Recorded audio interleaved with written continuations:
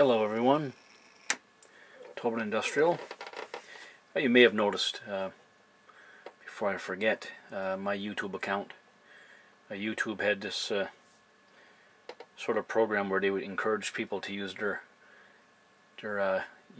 main name, their name on their YouTube account. So some time ago, maybe about a month ago, I received a correspondence from YouTube and changed from Tobin Industrial to my actual name. So you may see some videos and not recognize the name, but it's still, my last name is Tobin, so you'll recognize the videos, and hopefully you won't be wondering who it is, and you'll be looking to unsubscribe.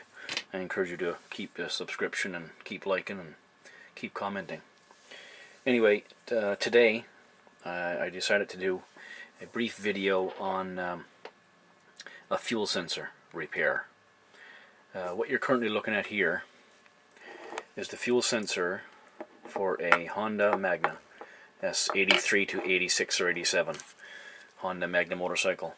Basically, this here gets screwed into the reservoir, and this here's where your wires hook up, and the wire goes through here and into this tube. This tube has holes in it,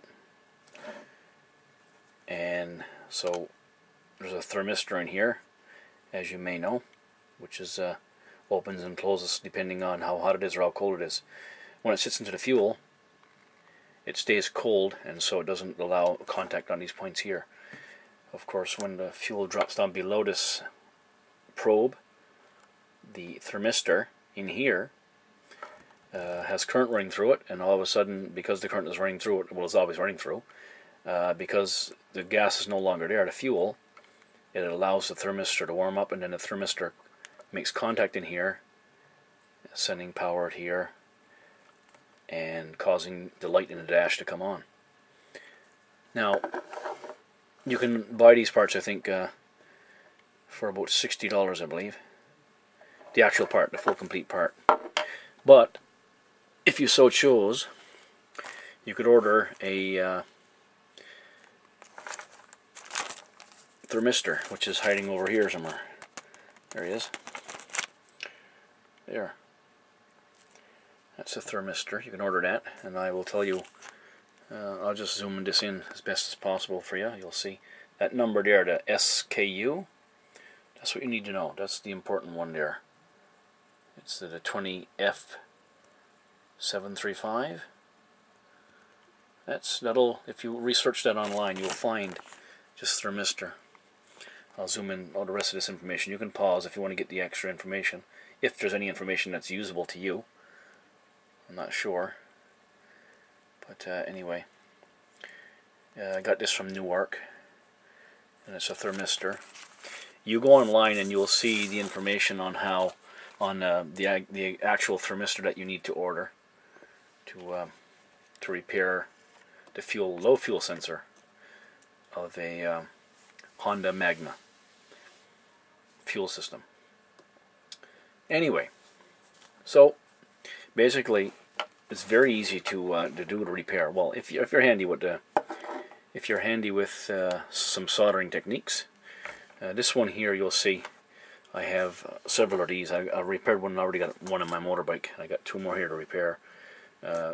You gently pull this plastic out of the shaft here, because what happens is the old thermistor, after about 20-25 years, it becomes, well, basically the gas just breaks it down. You know, it just dissolves. You can see that, you know, the part that I just showed you was pretty small. So anyway, it's gone. So what you need to do is you need to unsolder here. There's a hole here. Now there's still, I got to remove this, but right here you remove the solder, and there's a hole in the center that your thermistor wire comes up through. And of course you solder the other end of the thermistor on this side. Make sure that it doesn't touch the casing inside here when you put it in. So basically your thermistor goes in, you know, just one leg goes to here, and the other leg goes to there, and so it just wants to be sitting there just long enough to fit into that tube. And then you reinsert this, of course, when it's all said and done. Of course, that's the last thing you do. You push it up, and then you got that soldered, and then that's the last point you solder here. Make sure these holes are open, and the holes along the side here are open, so the fuel can get back in to cool the thermistor properly so the light doesn't come on, and then when the fuel drops out of this probe, this shaft, the thermistor with the current running through warms up and causes us to make connection. So anyway, that's pretty well it. I'll take this out here for you just to show you how you may want to manipulate the thermistor to make sure that it's functional. And it's just a matter of taking the thermistor. I'm going to zoom this out a bit.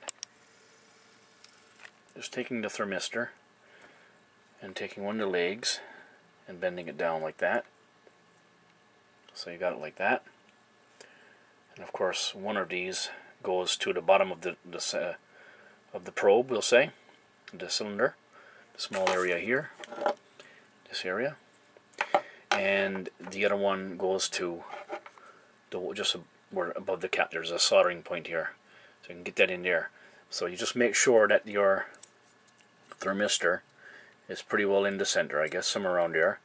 So you don't want to have it too long or anything touching on the sides. It just wants to go right straight down through on the inside of this tube and make connection.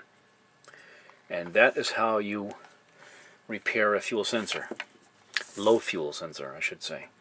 The part at Newark is $2.10. I ordered 2. I should have got 3, but I don't know why. But I am going to repair one more of these low fuel sensors. And the shipping, I think, in Canada is $12. The whole package, 2 of these, shipped to my post office box in the UPS envelope that I showed you in the previous video, was $20. So anyway, that is how you can do a cheaper repair of a low fuel sensor on a Honda Magna motorcycle. If that doesn't burst your bubble, well, you can always buy the part for $60, which is not bad. Now you can get this on eBay, secondhand. I'm assuming. I'm certainly assuming that they're secondhand, and they go from anywhere from $35 to up to $80. I've seen them close to $100, but I wouldn't want to go that route. But I did find locally in Corner Brook, which is only about an hour away, at I think it's a Honda dealership out there, that they have this unit. Now this is not the exact unit that they would have. It's a universal, but obviously it has the same thread size and everything and the same depth. So they're still using this same model of low fuel sensor in some of their equipment today, the motorcycles or whatever they have it in.